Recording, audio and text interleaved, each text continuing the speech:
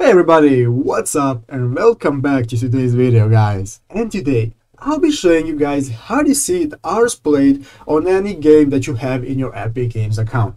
So yeah guys, make sure to watch this quick and easy video till the very end and follow my steps correctly so you can make sure this works the same for you and that you can do this yourself. But yeah guys, let's get straight into it.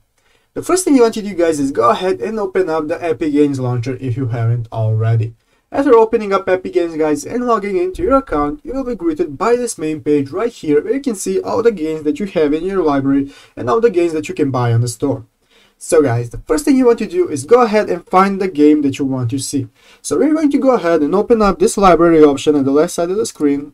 After opening up library guys, now this will open up all the games that we have in our library and we can see our installed games. So guys, let's say that Fortnite is the game where I want to see how long I have played.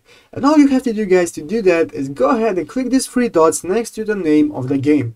So guys, go ahead and click these three dots and now this will open up this new drop down menu guys where you have multiple options, and here there is an option called You've Played, and here to the right side it says I have played the game for 20 minutes.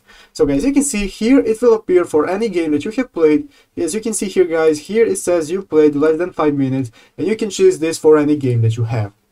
So yeah guys, that's how you see that. I hope this video was helpful. If it was, make sure to leave a like and subscribe to the channel. So yeah guys, thanks for watching, take care and bye.